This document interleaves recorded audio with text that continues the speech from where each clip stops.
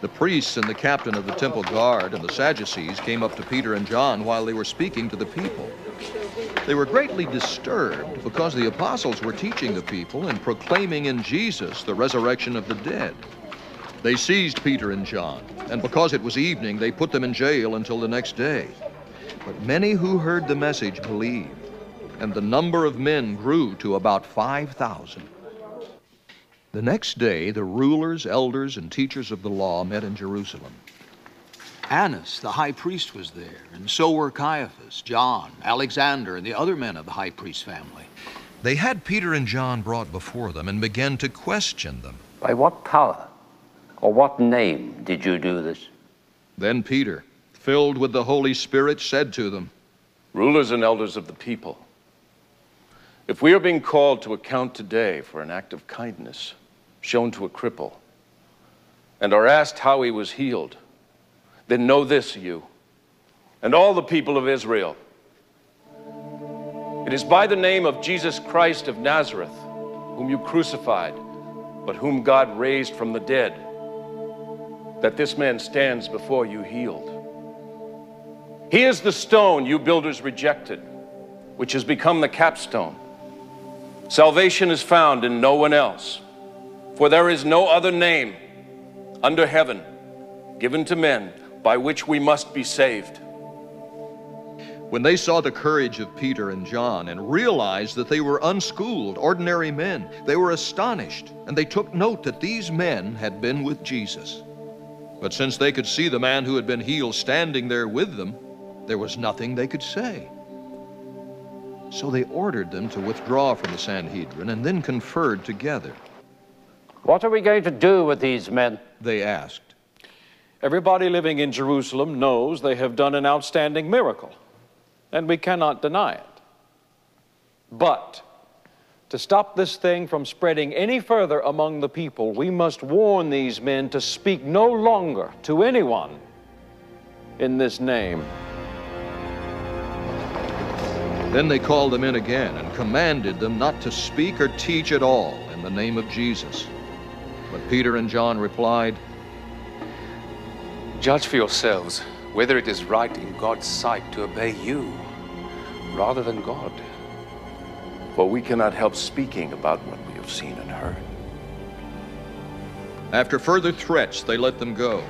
They could not decide how to punish them because all the people were praising God for what had happened. For the man who was miraculously healed was over 40 years old.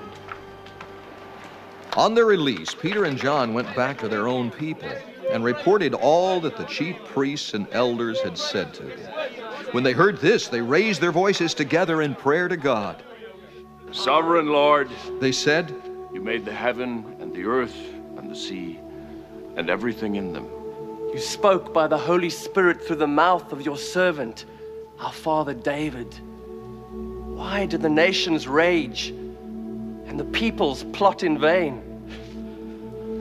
The kings of the earth take their stand, and the rulers gather together against the Lord and against his anointed one. Indeed, Herod and Pontius Pilate met together with the Gentiles and the people of Israel in this city to conspire against your holy servant Jesus, whom you anointed.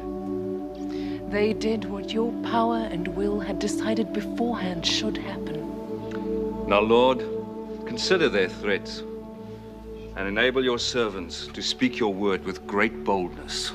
Stretch out your hand to heal and perform miraculous signs and wonders through the name of your holy servant Jesus. After they prayed, the place where they were meeting was shaken, and they were all filled with the Holy Spirit and spoke the word of God boldly. The context of our passage today is the church has begun in Acts chapter 2.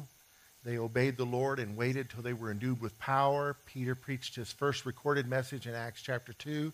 In Acts chapter 3 at 3 o'clock in the afternoon, he and John go to the temple to pray at 3 in the afternoon, the 9th hour of the day. And on their way, a lame man, 40 years old, who begged at that position at the main entrance to the temple regularly, was miraculously healed.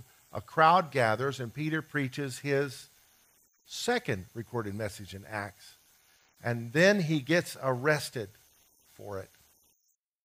And the next morning, this is what our text gets into, Peter preaches his third recorded message in the book of Acts. It says, as they spoke to the people while they're preaching, this crowd's gathered around this healed lame man, the priests and the captain of the temple and the Sadducees came upon them. All right, the religious authorities, the cultural big shots.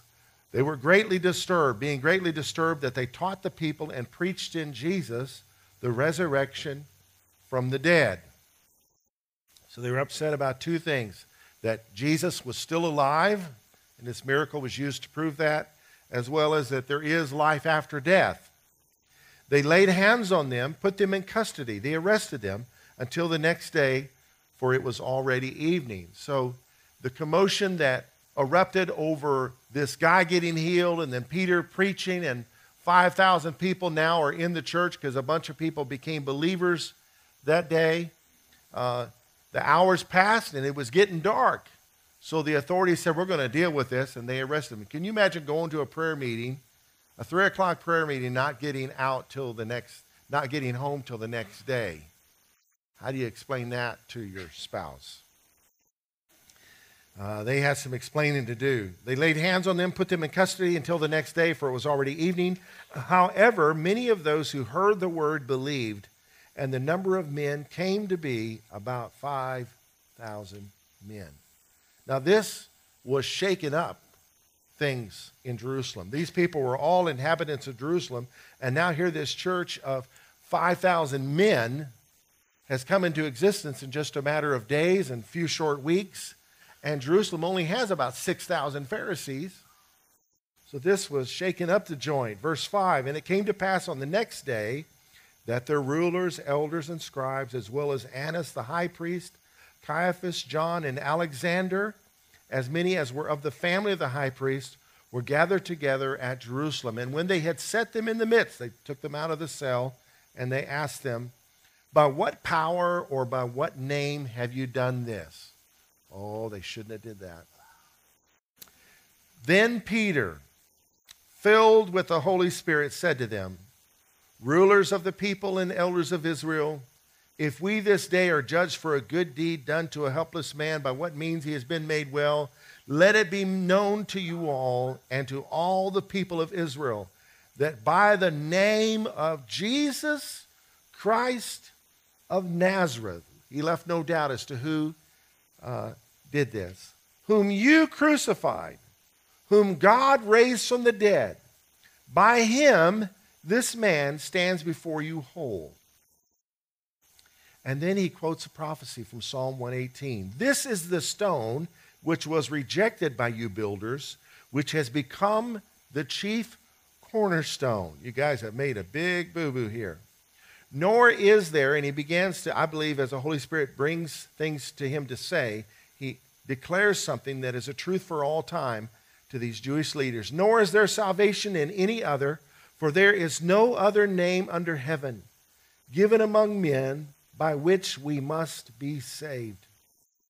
Now, when they saw the boldness of Peter and John and perceived that they were uneducated and untrained men, they marveled, and they realized they had been with Jesus.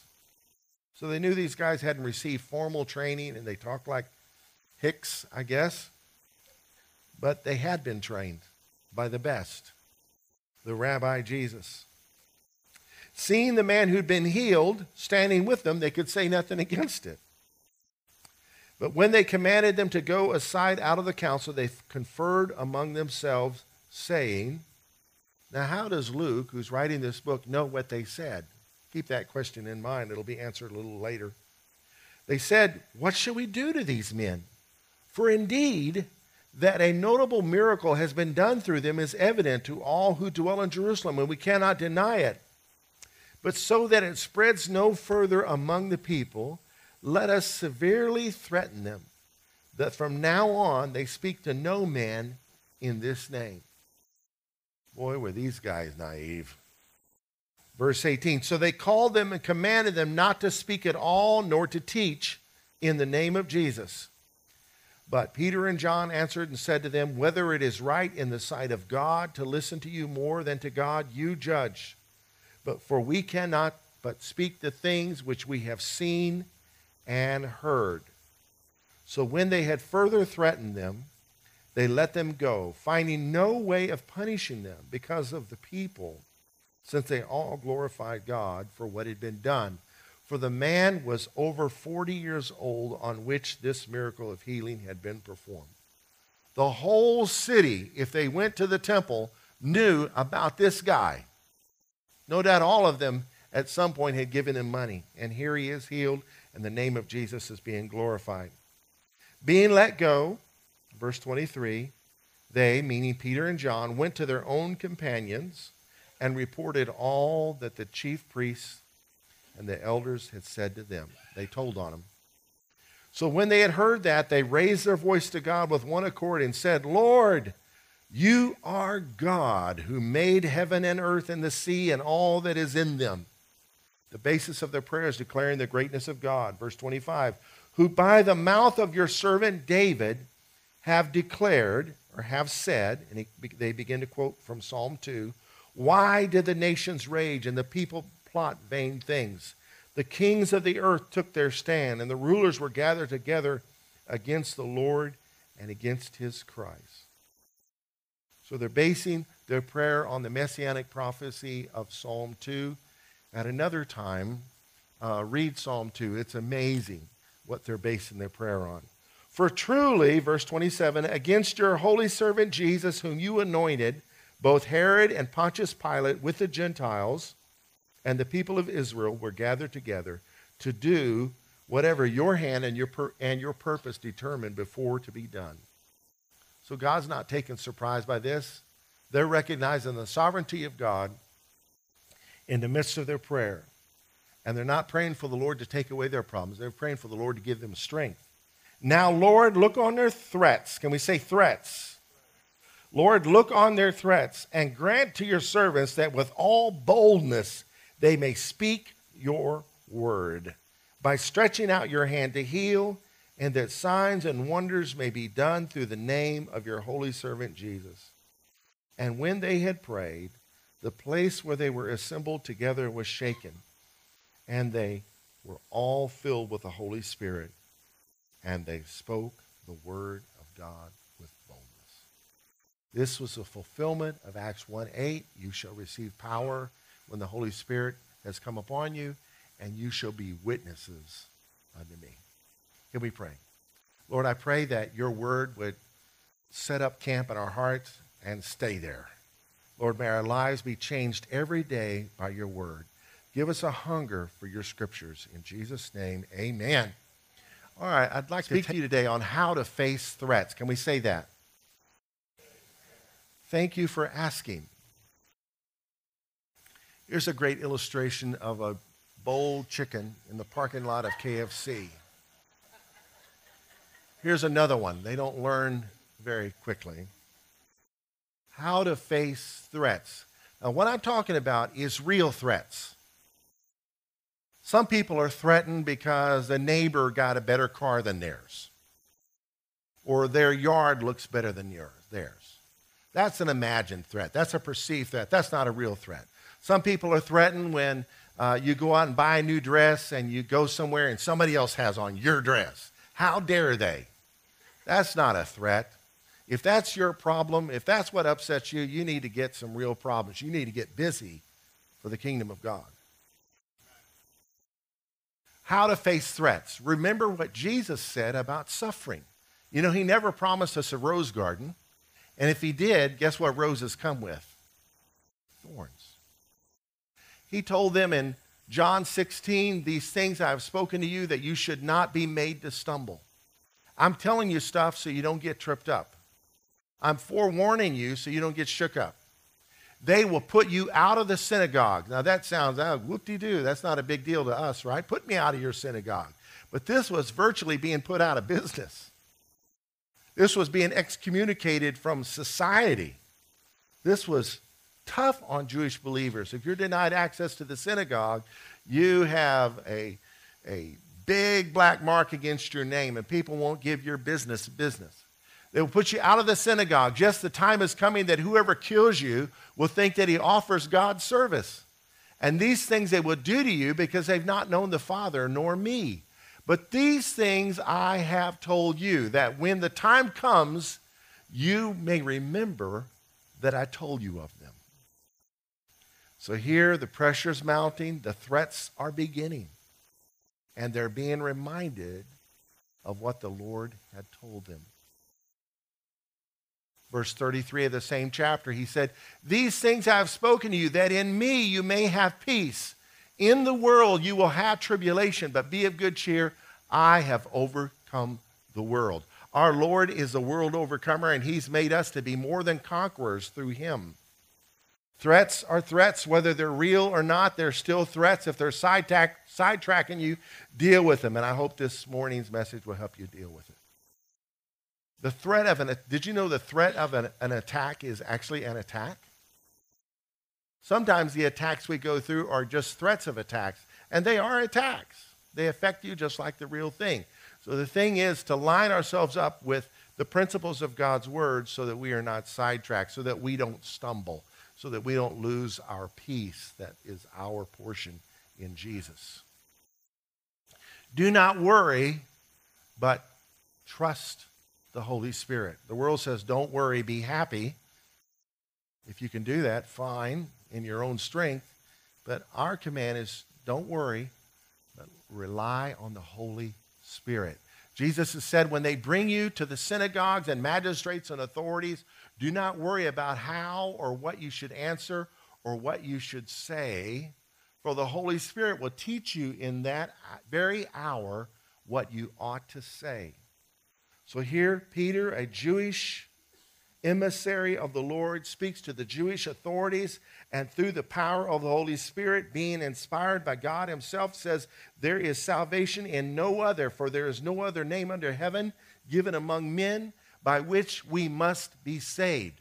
There's not another deal here. There's not another covenant. This is it. Jesus said, I am the way, the truth, and the life. No one comes to the Father but by me. He said, God so loved the world that he gave his only Son so that whoever believes in him would not perish but might have everlasting life. That truth is to the Jew first and also to the Gentile. May the Lord help us to rely on the Holy Spirit to remind us of these truths when confronted, when questioned, and when threatened. Don't worry. The Lord knows when a sparrow falls. And he knows when you're under attack, when you're being threatened. Do not fear, but be filled with the Spirit. Well, I'm afraid. Don't be afraid. Be filled. Pray till you're filled. Peter, filled with the Holy Spirit, boldly spoke to them, rulers of the people and elders of Israel. He addressed them again. He had addressed them the day before, boldly, being filled with the Spirit. How full are you? Do you keep your tank full? Do you commune with the Lord often? Do you pray for God's power to help you to go through life? Or do you just try to lift yourself up by your own bootstraps, depend on your own ingenuity and creativity and strength till you find yourself in a mess? Be filled with the Spirit. Those who are filled with the Spirit will be led by the Spirit. Don't forget the power of the good news. Paul wrote in Romans 1:16, I am not ashamed of the gospel of Jesus Christ, the good news of Jesus, for it is the power of God to salvation for everyone who believes, to the Jew first and also to the Greek. Remember, I asked you earlier, how did they know what happened in that private meeting when Peter and John were asked to leave, told to leave, made to leave? Here's how they knew. In Acts chapter 6, verse 5, it says, the word of God spread, the number of disciples multiplied greatly in Jerusalem, and a great many of the priests were obedient to the faith.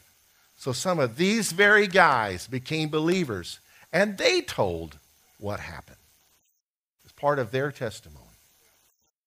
Yep, we threatened them, told them not to speak anymore in his name, but they still did it, and here I stand. saying the same thing. Don't forget the power of the gospel. Don't forget the power of the gospel. Not pep talks, not booster shots. The gospel is the answer for everything. Jesus paid it all. Well, I've got some enemies. Well, he died for their sins. And if they will believe the gospel, they'll no longer be your enemies. You know, Judaism and Christianity, the Judeo-Christian faith, have one thing in common above all others, other than the same Messiah, just some don't know it. But the one thing they have in common is a command to remember. Remember the Lord your God. Remember his commands. Remember to obey him. Many times as believers, we forget what we're supposed to remember, or we remember what we should forget. Remember. Many times we forget what we should remember, and then we remember what we should forget. Remember what the Lord tells us to do. How to face threats. Don't isolate yourself from those who care.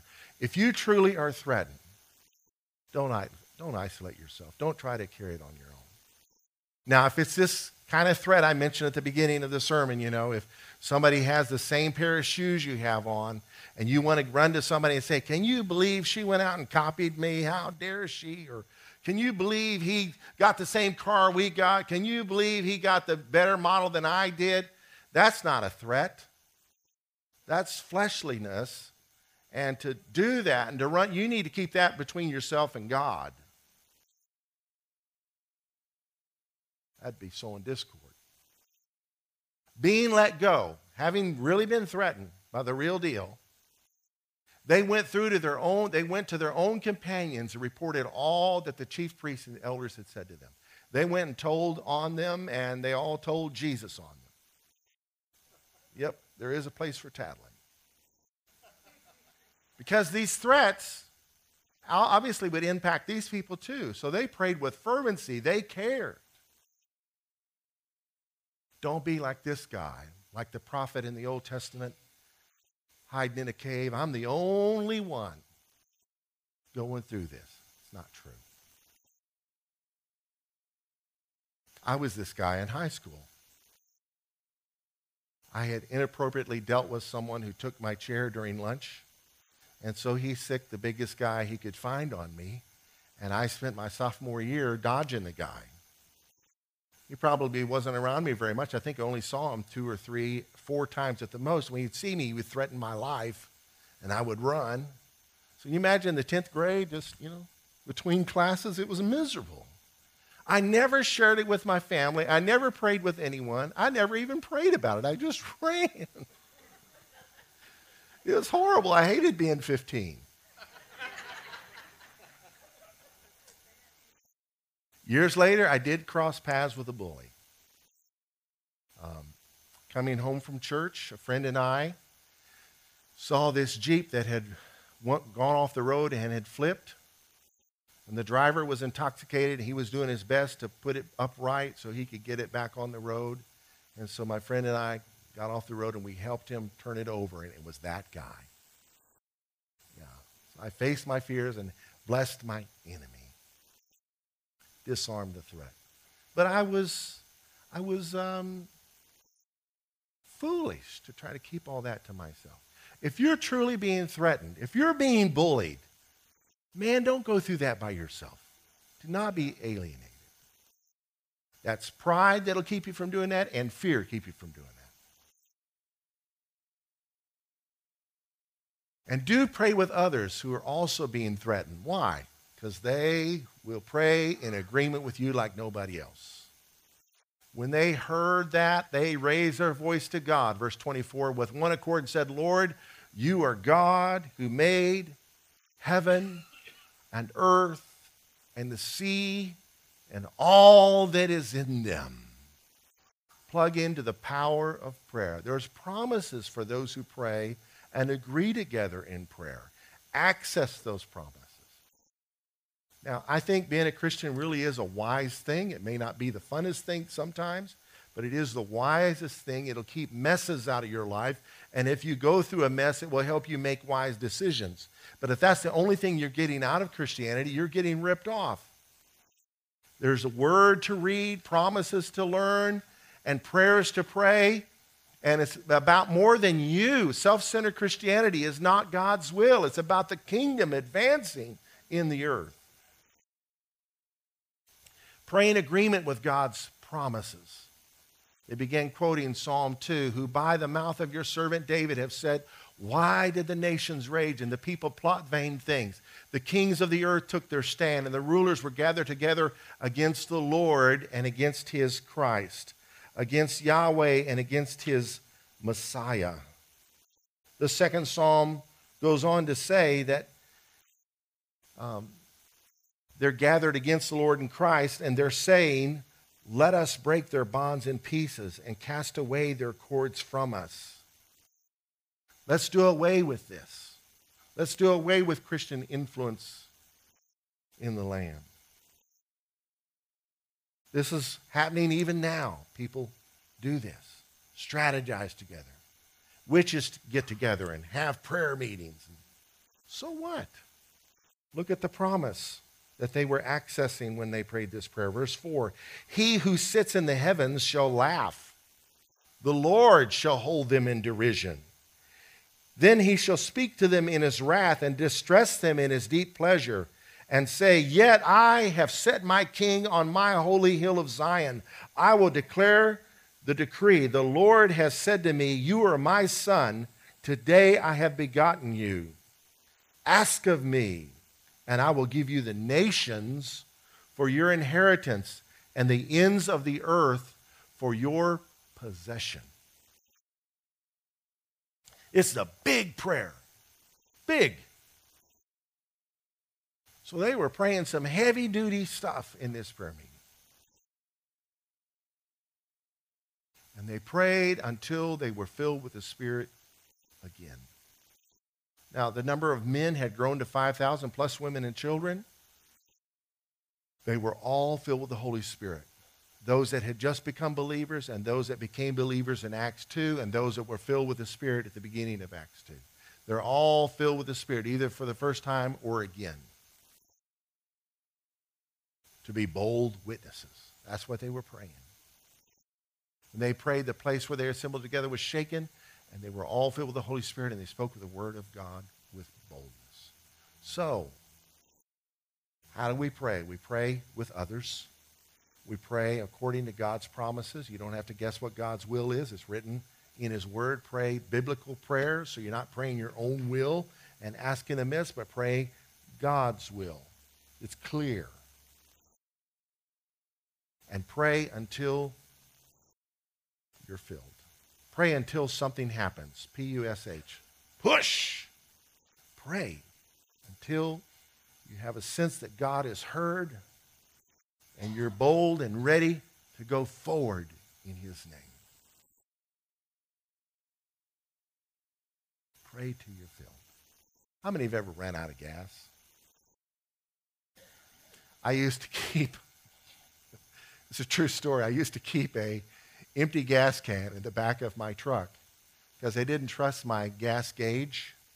You get towards E, it might be empty, it might not be empty, and a couple times it left me stranded and I have to go buy an expensive gas can. It's missing now. I don't know who I gave it to, but that's dumb. Why live off the bottom of your tank when you can live off the top of your tank, right?